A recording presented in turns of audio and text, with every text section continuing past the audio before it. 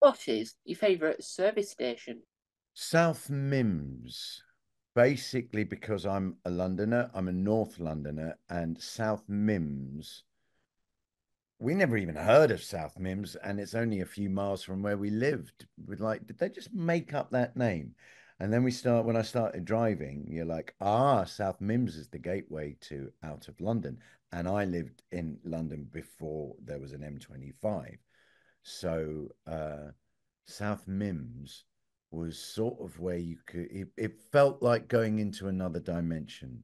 Uh, and that was the north, anywhere north of where London was. So, and when you're going on a road trip when you're 17, it's very exciting. Where are we stopping? South Mims. You're like, we've not got on the motorway yet. And you're literally already stopping. But there was something about that excitement of going on a road trip. And we'd probably only be going up to Hertfordshire or somewhere that was 20 minutes up the motorway, but it felt really exciting.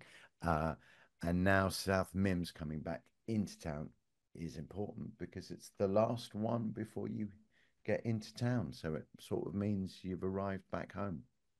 It's my favorite.